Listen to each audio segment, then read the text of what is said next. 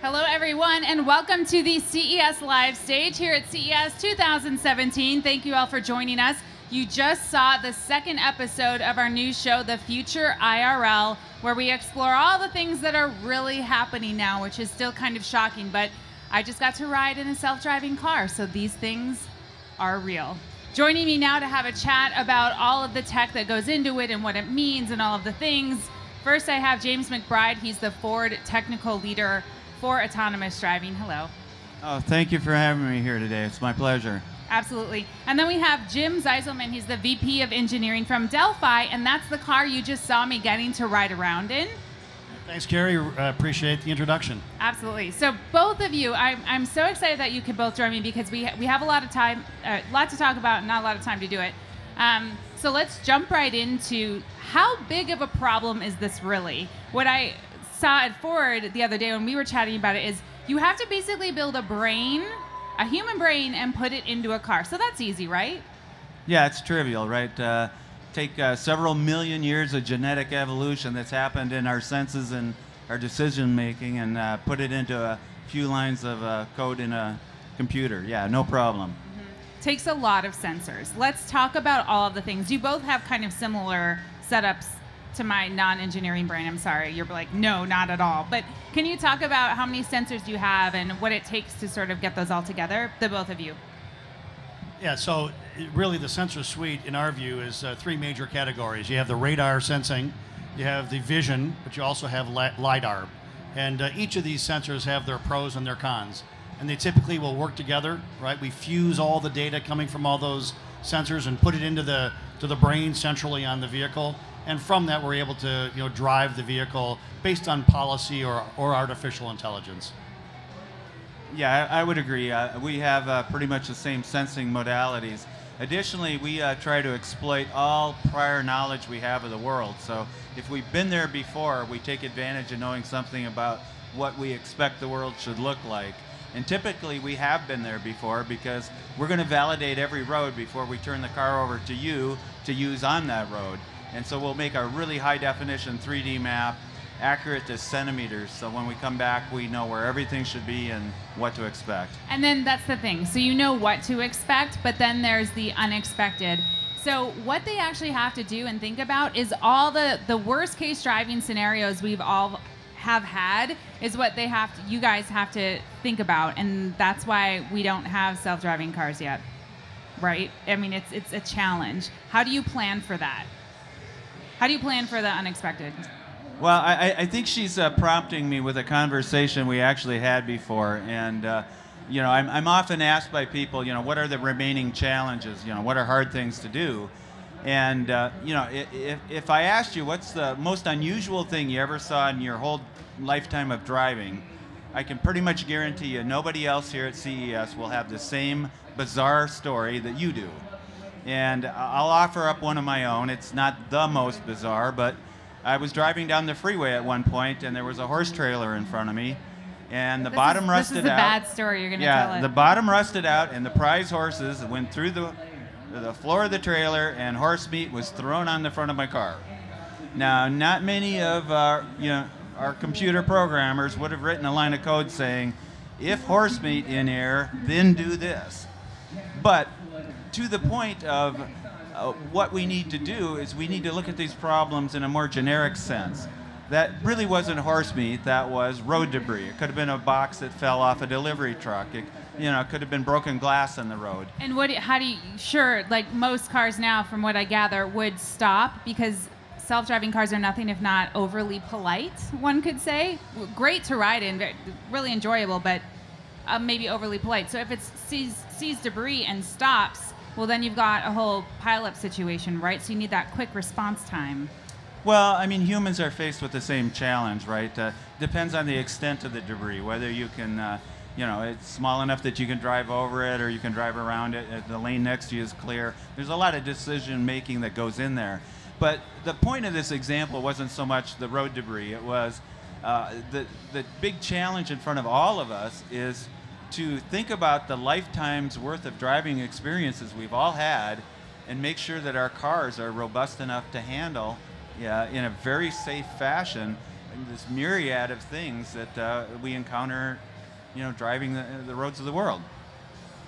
In many cases, this really comes from the development of the sensing technology, but also the software, right? So in the case of, something falling into the road, if you can determine the height of that off the road and its size, the car can make a decision. Should I safely drive over it?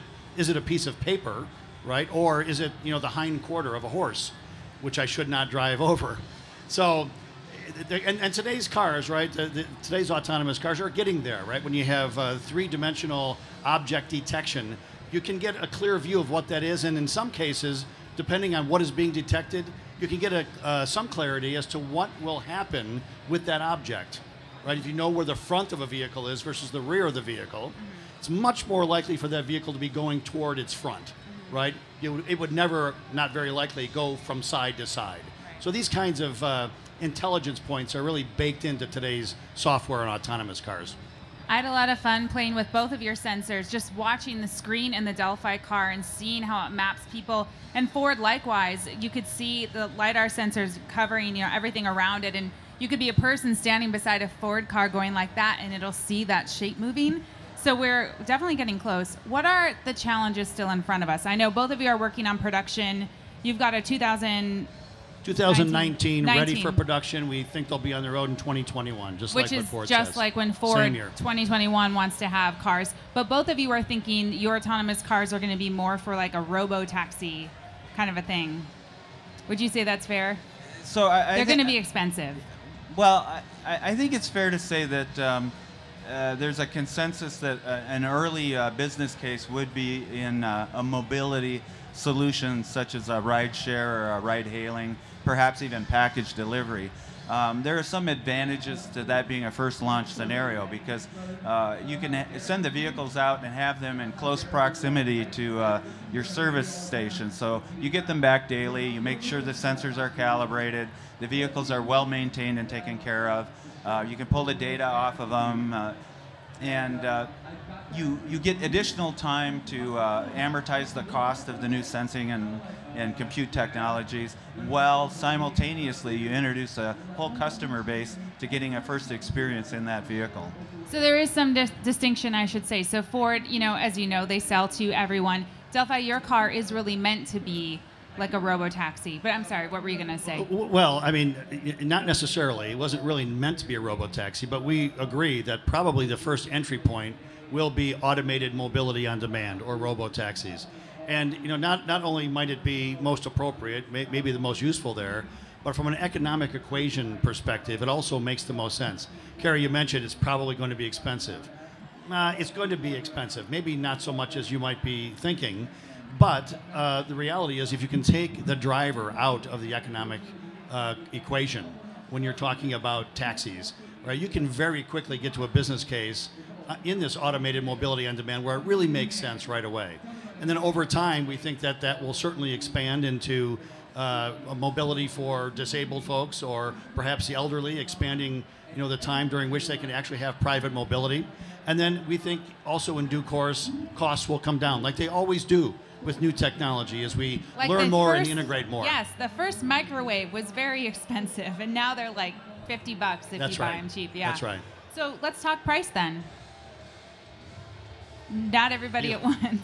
Yeah, nobody wants to jump in on this one because it's always dangerous to predict the future. But, if for those of you that are remotely old enough, if I were to say back up 20 years in time and I came to you and said, I've got this brilliant idea. I'm going to take your telephone and I'm going to glue a camera to it and maybe a calculator and a bunch of other stuff, and I'm going to charge you $800 for it. You would have thought I was nuts, right? But I mean, which one of us doesn't have a smartphone sitting in our pocket that does just, enormous amounts of things for us? And the first smartphones, I couldn't buy the memory on this phone the day I joined working at Ford for $1 billion. That's how much this amount of memory would have cost, 30 years ago. And now they're pretty ubiquitous. The costs are reasonable, and the only reason that we're willing to pay a slight premium over a regular phone is because this is a complete paradigm shift in how we do our lives. And a car that drives itself is a complete paradigm shift in transportation. So there will be a slight premium, but not as much as you think. I agree with that. I don't want to get to a specific number, but I'll put it maybe in percentages, okay? So I think in the end, it's probably going to be a 10 to 20% add to the price of the car. That's fair. Thank you. I appreciate that.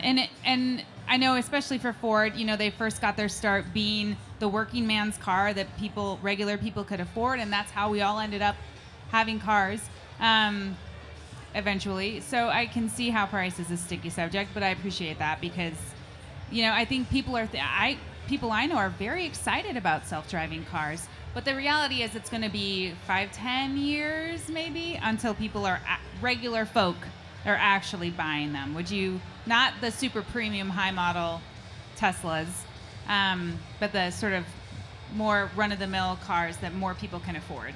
Would you say that's fair? I think, you know, if you look at some of the things our CEO has said and other people in the industry, you know, we've announced a 2021 date for a mobility solution, and we believe by mid-decade we should be able to extend that to some forms of personal ownership models. Okay. Yeah. Again, I think the personal ownership is still a bit open. You know, certainly there's the entry points, you know, for this type of technology as we described, and even on the consumer side, you know, maybe the edge cases, you know, for the elderly, for example. And, you know, how that makes its way, you know, into the population at large, I think we're all still exploring there a little bit. Right. And I think time will tell. But, you know, much like the microwave, right, you know, your parents never asked for a microwave. Nobody asked for a microwave. But once it came out, everybody had to have a microwave. Same goes for the smartphone. Nobody asked for a smartphone. Then now everybody does, in fact, have a smartphone. So same will happen here. Yeah. Let's talk dream scenario. So I get the deadline, and I think that makes sense when regular people will be buying self-driving cars. What do we need to have happen in the tech space that you would love to see? So the idea of roads talking to each other, cars talking to each other, is that one of your most wanted items? What would you put? You know, I think first off in the sensor suite, we do need to have some degree of progression on the LiDAR side. From the standpoint of radars and camera and the software and the fusion that controls that, I think we're actually in very, very good shape. LiDAR, you know, you've seen some of these vehicles with the large rotating mechanical LiDARs, you know, obviously not for a consumer, right? So there's a lot of work that has to happen there, plus the cost is quite high. So that needs to become smaller and more cost effective, no question about that. Do we need to explain LiDAR sensors real quick to the audience? Yeah, it's I'll call it a laser light version of radar. So it shoots out light at a certain frequency, and then that gets reflected back. The car receives that reflection and can tell what's out there based on those laser beams. So nonetheless, I think that's a key element going forward. And I think with that corrected, you know, when you start getting into smart cities, you start talking about V to I, vehicle to infrastructure communications. I think that can also be quite helpful in the implementation. Smart roadways, all the things. Smart roadways, for so sure. Is that something you want before, or do you think that'll be complementary? I think it's an augmentation, right? It will help it be better, right? The experience will be better, but it will not be necessary because you can't expect that this kind of infrastructure, you know, smartening is really going to be everywhere. It's a very large country. Yeah. What would you say? Ford has I find that we're agreeing on almost everything here. So matchmaking here on the Engadget stage. Yeah. You're a genius at this. I often have to tell people that our cars are presently autonomously autonomous, meaning I have to drive in a world where not all the cars are autonomous. You know, not everything talks to me, and you know, I have to be backward compatible with the existing infrastructure and society. And so when our cars go out there, we don't need V to V, we don't need V to I. But that being said, I will take any productive data that the car can ingest, because it only makes our solution more accurate, more robust, more safe, and a better experience for everybody. So if people want to add those layers, that's great. We'll consume them. the 3 sensor types, radar, LiDAR, camera, they're there, right? They're there redundantly because you need that information to be certain. This, right, the V2I and the V2P and the V2V, this is just more helpful. Treat it as more sensor information coming in. The vehicle to vehicle, I think, would be amazing. So actually merging could be, it's out of your control. You can't be the jerk if your car is like, no, like this is the correct way to do a merge. I mean, that would be ideal. We've only got a few minutes left. So real quick, I'd like to talk about the first time you rode in an autonomous car, whatever you were like, oh my God, this is amazing, and how you want to translate that to, I mean, I'd imagine both of you want everyone to have autonomous cars one day. Probably your loved ones, you want them to be safe. Like, talk about that sort of magic moment for you. Well, I think I'm going to go first because I'm probably older here. I literally started riding in autonomous vehicles here in Las Vegas in 2004. I participated in a series of events called the DARPA Grand Challenges. And in essence, the event was the government trying to speed up these technologies for the benefit of our armed forces overseas. And so consequently, they were thinking, desert wars at the time, and they held the race right here in the Mojave Desert, literally miles outside of Vegas. And so the first time I was chauffeured around was by a big Ford F-250 on 4x4 roads, out in the rough desert, going really high speed, 50 miles an hour, bouncing over rocks and rough road. And, it was quite exciting. But within days of that, the test engineers in the vehicle, we might be on a 100-mile drive to prove out something, and the test engineers would be like, oh, God, this is like, it's more of the same. And then it gets kind of boring. Yes. That's what was surprising to me, too. When the car functions correctly, it's uneventful. Uneventful is how you want it to be. You want the car to drive like a very good human driver would, or perhaps better, and it's uneventful. It's not the big shock and awe that people imagine it's going to be.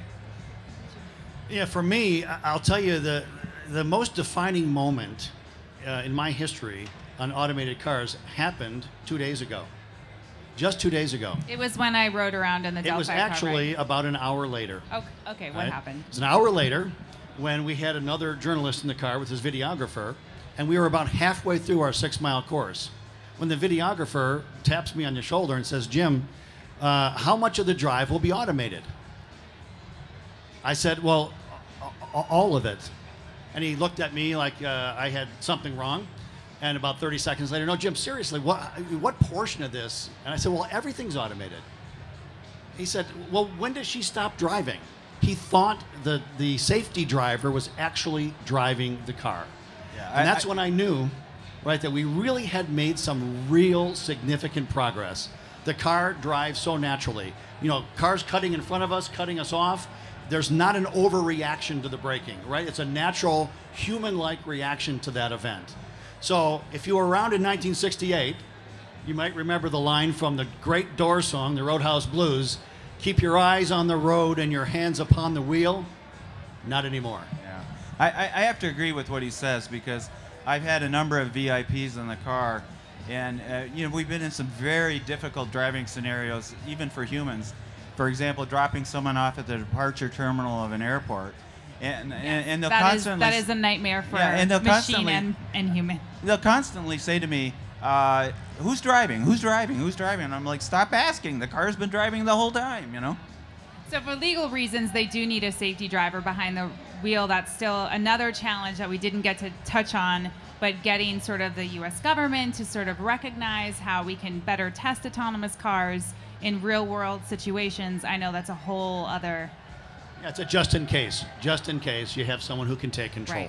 Right. Okay. Thank you both so much. What an interesting conversation. I wish we had more time. Kerry, thank you very much. Oh, thanks. So Jim and James, we have Delphi over here, Ford right here. Thank you all for joining us. There will be one more episode of the Future IRL coming up tomorrow, but everything is happening here at CES. Thank you, gentlemen. See you later.